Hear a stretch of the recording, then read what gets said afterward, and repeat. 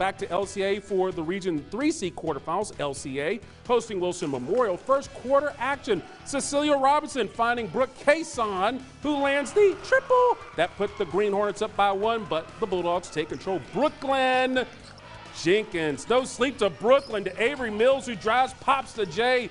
Liberty Christian taking a 3-point lead. Mills at 22, and then later it's Jenkins. She's going to hit one from downtown again. LCA goes on to win this one 52-33. LCA will host Spotswood in the regional semifinals on Thursday.